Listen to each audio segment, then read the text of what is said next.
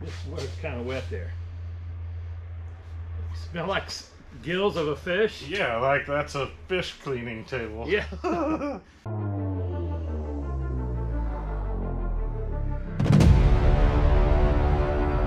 We just... Welcome to Clark's Place. This is our table that we built that we put the K number on and put the motor on in order to drop the car down onto it. So apparently somebody's been cleaning fish on it because we sprayed it all off and smells like a fresh cut. I can smell like bluegill. We just filleted or scaled a bunch of bluegill. Yeah, that's too. It must be something from outside. Yeah, got on it. So yeah, we welded these on a long time ago that line up with some holes on the K-mender, but we don't know. So we don't know if the QA1 is going to work or not. We're getting the QA1 out. Oh, yeah, okay. So we'll see. We got all of our QA1 stuff. We're going to try to start building the K-frame and all this suspension. I don't know if they call it a K-member when it's not a factory. Yeah, I don't know if it looks like a K or not. I mean, we're not ready to put the motor on yet, but we gotta get this out. Yeah, got to put those in. Great big roll of the, it's got like foil on one side, sticks, and then it's a thick tar-like material for the sound deadening that goes on his floorboard. That is a very beefy K-member compared to a factory one. Yeah, let me not dent your panels here. Okay. There you go. All right. I think. We sit here and take the... Okay,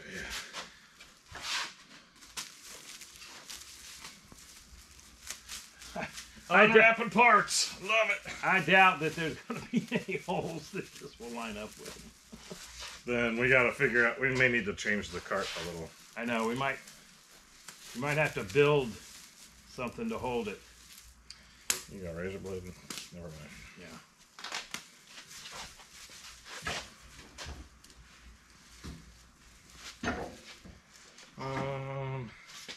I think this goes to the front. This is the front? Yeah. Okay.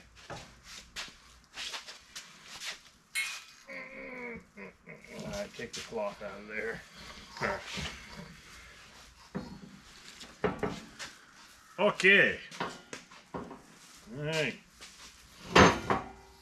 Careful. I guess that won't fall through. Well, no holes for it to bolt to. Yeah, we may have to figure something out. Or maybe when we get the suspension, no, it's still going to be tail heavy because the calipers are going to go there. Well, we need a couple brackets that fit in here that these, no, we can't have that. That's where it bolts the car. We've got to have that to be able to go up and put the bolts in. Yeah, car nestles right here. So, we could put something, drill holes, that come up, put a plate across it, and bolt this down.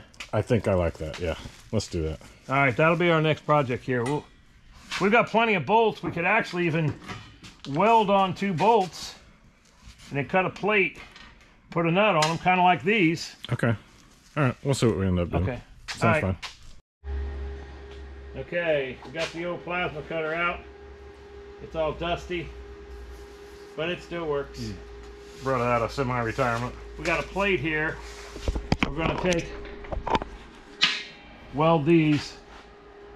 Well, that'll be flat. Cut these off, weld these, and then we're going to cut this plate, 2 plates, and lay across so we can bolt this to this table because we don't want it moving because we got to put a motor on it. So it's got to be stout. And we'll put a good foam or a cloth across this so we don't scratch any of the powder coating. But yeah, and should work out What fine. is it with paint sticks nowadays that they're all crooked? This is our guide, so I can just go along here and plasma cut. What is that? That's 1/4 inch steel. 1/4 inch steel. Yeah. I think that'll hold it with. I think so. With nuts on both sides or screws. Okay. Yeah, so see how the plasma cutter cuts here. It should cut it just fine.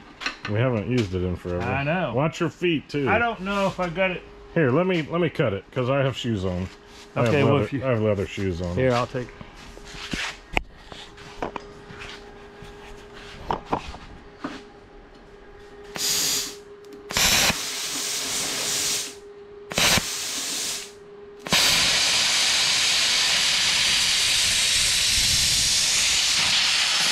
let me get some glasses. Yeah. Safety first. When that thing flares up. It's yeah, just thick. It's probably too thick for that little plastic. Well, we need to turn the air up then. Let's see. Set, on, cut. I just turned the current up. Oh, did you? Okay. Yeah. I didn't know that thing was adjustable. Oh, yeah. Did you find safety glasses? Yeah. Okay. Yes. It's trying to cut, but... Okay, better.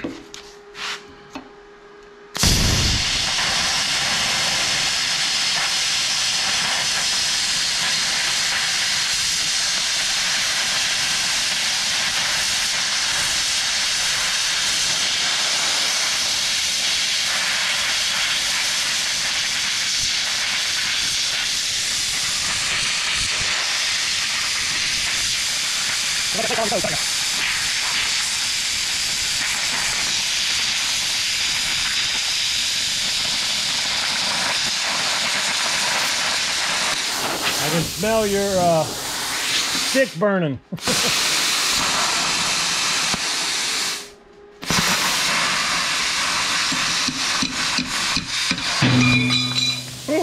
So Doc got me.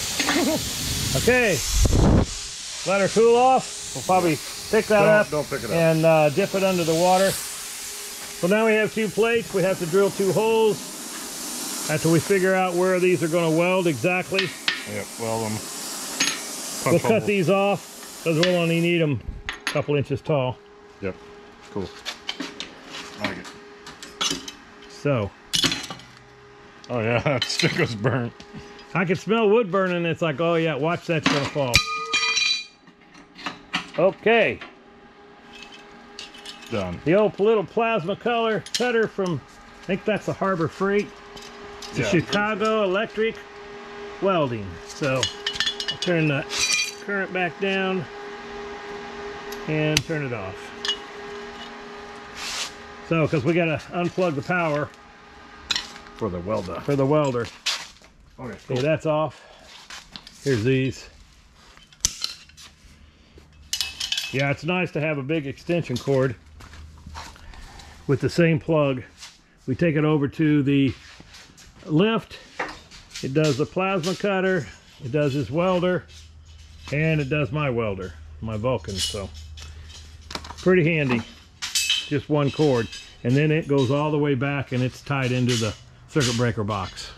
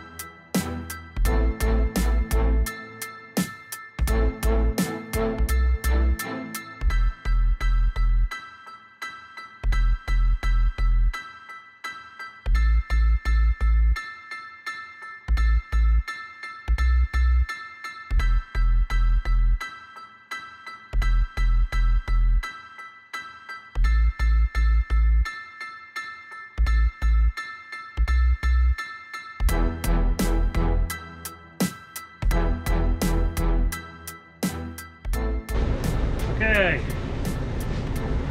we got our little doofwinky ready. Yeah. How about we wrap these? I was going to put another rag over these.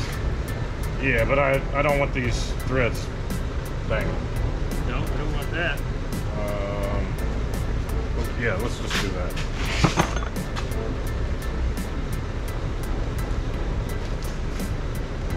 Oh, this has got metal flakes in it.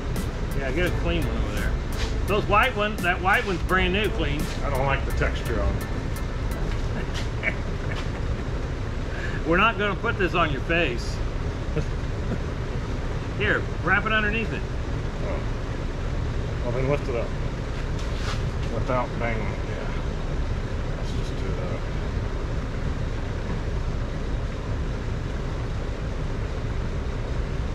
All right.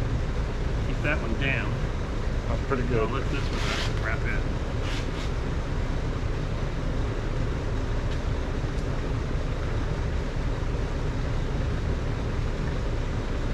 That's gonna do it. All right. I think that'll do there. Ooh.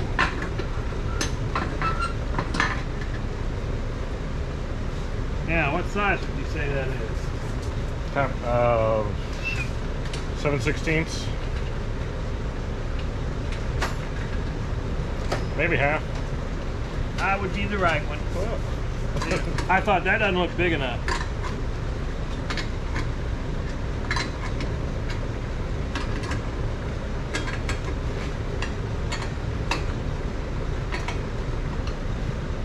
Oh yeah. I don't think they have to be so tight that you can't. No, you don't need to crush the bar. No. Just real snug is fine. Now don't use the box in, it won't fit.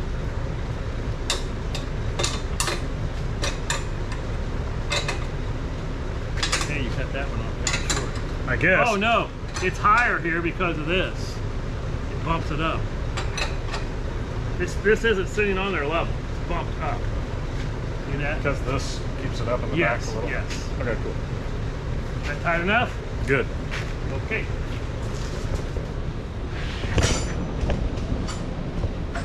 So now we have this. I mean, ready to start putting suspension on it. And then eventually your motor here.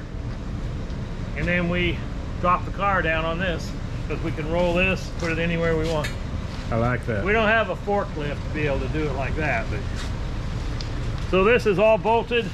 We're not going to hurt the new powder coated QA1. Yep. And this is what we built this for. This is for a real factory original K-member. And heck, it doesn't even interfere with that. Or we'd have just cut it off. It may with something here that we might have to zip those off. Yeah, you never know. Whatever we got to do, we'll do. Yeah. Okay, cool. All right. Step one, done. Step one. Step one. GoPro? Yeah. Step one. Stop recording. You gotta say GoPro, stop recording. All right, some cool new tools that will help with cutting and buffing. I already got some 3000 paper over there the other day. This is a 3M. This is like 70, 80 bucks. Super soft pad. And then an interface Trizact clear coating sanding disc. I think this is like an intermediate pad that they said is tapered on the edge. Let's take a look, see.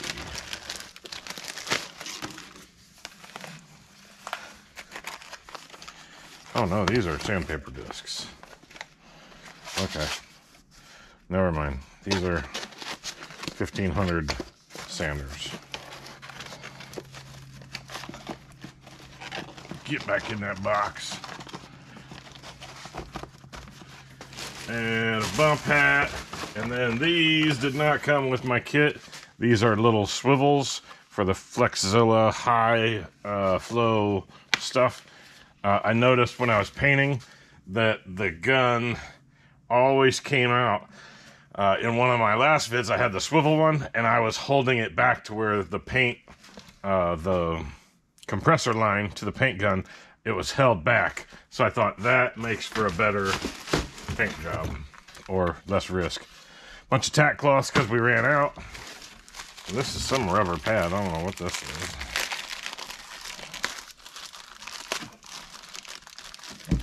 That's what happens when you order everything you want late at night on Amazon. Oh, maybe these are for the lift.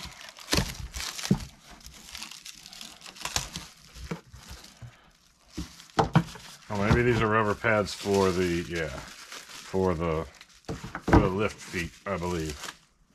Cool. And I got a bump hat for work. And then, this is gonna be cool. This is the offset tool on Amazon.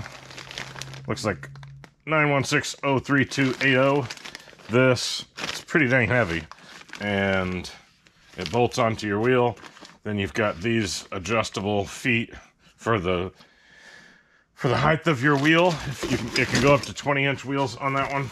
And then you can move that on your axle or on your front suspension to see what size wheel, what size tire will go in.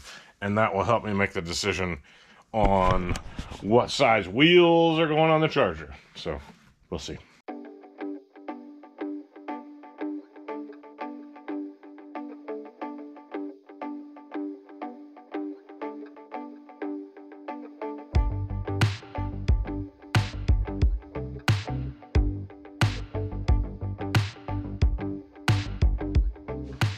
Okay, didn't really see in the instructions. They're pretty poor instructions unless you go on their videos and watch. But then there's a bunch of videos on how to install all these. But first thing, to get these engine mounts, put your bushings in. I put this center rod thing through as well. It appears that all that goes together. And then that goes like such. Comes with a bolt, comes with all these spacers. I guess you can put spacers on either side. It says put 2 on each side, that way it's like balanced in the center. But depending on where your motor needs to sit, if it needs to, there's room to adjust like a 1/2 inch in there. So that's part one.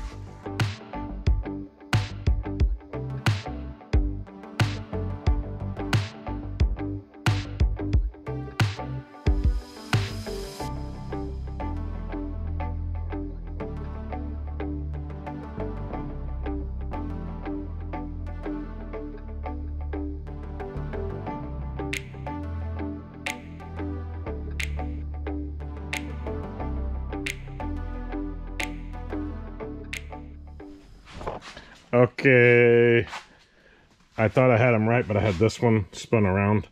There's passenger right, driver's left, and if you notice, the shafts are towards the front, and they have to match. So I put like these ears down on this side, but they go up on this side, as I looked in the instructions. These aren't too clear, that's why I'm making this video.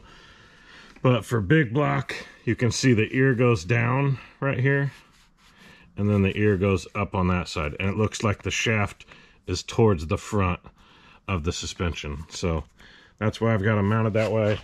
You saw these bushings were kind of a bear.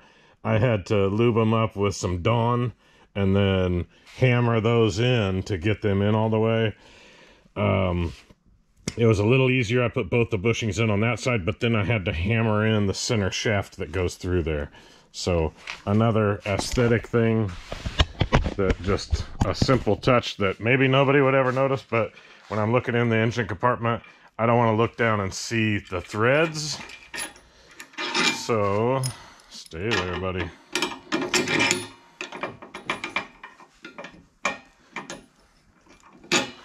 So I'll put the main bolt there with the nuts and all that.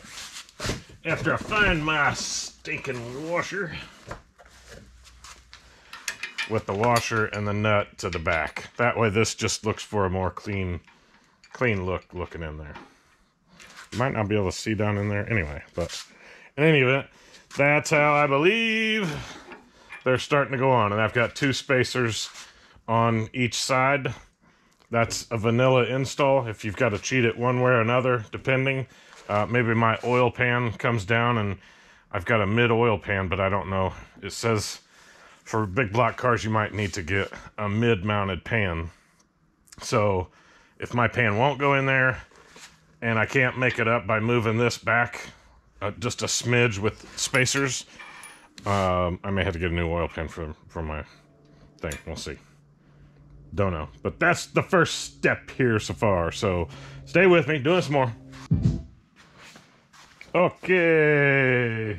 Upper control arm time. Passenger side right. So this I'm going to put on the right. And we got a passenger side left. Says we got hardware over there to screw in some hardware to the ends of it. And let me do one in time lapse and then I'll show you how it's done.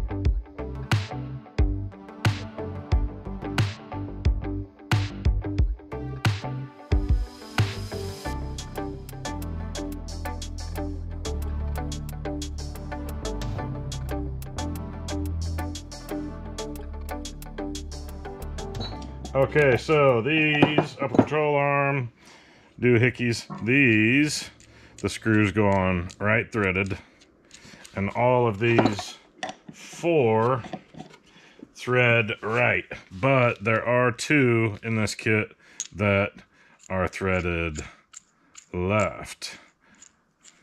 So I'm not sure where these go yet, but I'm sure I'll get into it. So for these, all it takes is leaving 2 threads exposed and screwing these in with some anti-sieze stuff. And maybe you can tell me, I've got this ARP. I think this is basically the same thing, but I use this for all my ARP fasteners. But I think this is anti-sieze. And this is just some weird goop. I don't know if this is better or not. You can tell me. Tell me in the comments. Always use that ARP bolt anti-sieze stuff. So I'm going to throw these back together here.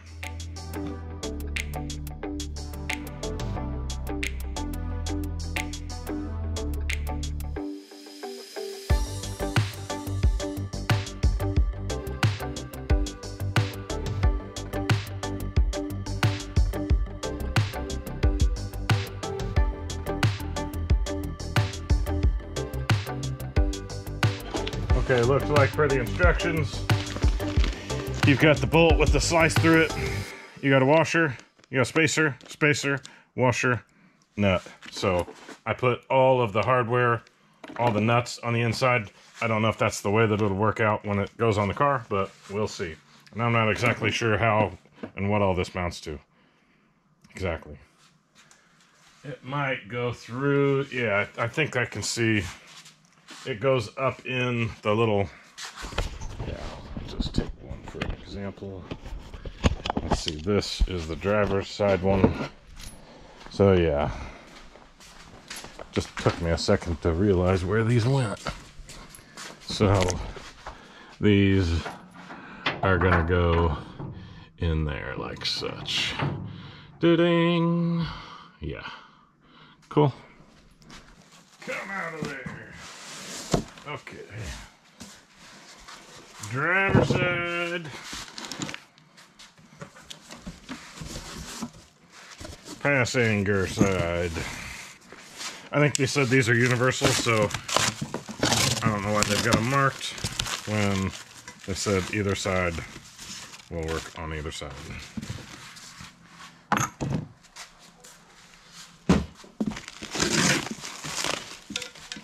We'll leave them on where they go. Driver, passenger. Let's see what we got to do to these. Okay, it looks like this is what we're doing here.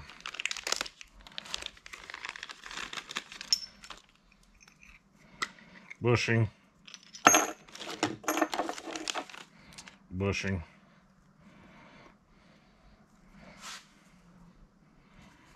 Golly, these don't like to go through.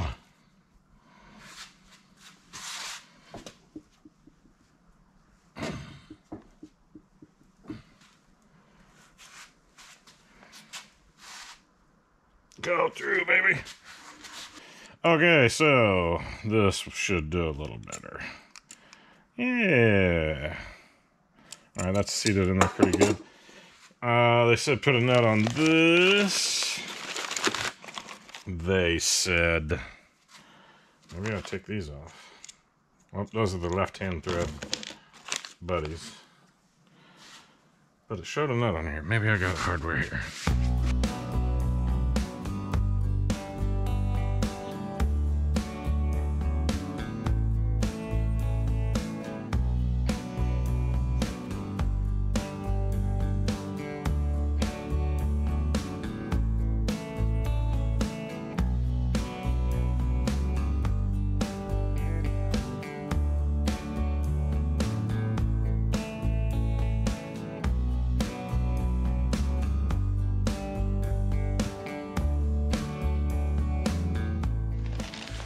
Okay, it looks like you got a washer on both sides, and then for street performance, looks like that ball is through there. Just a washer on the nut side and the bolt side. And it looks like the nuts are all on the inside, so we'll throw that on there now. And looks like both sides, everything looked exactly the same, even the QA1 stickers on both sides, so we'll get you coming and going.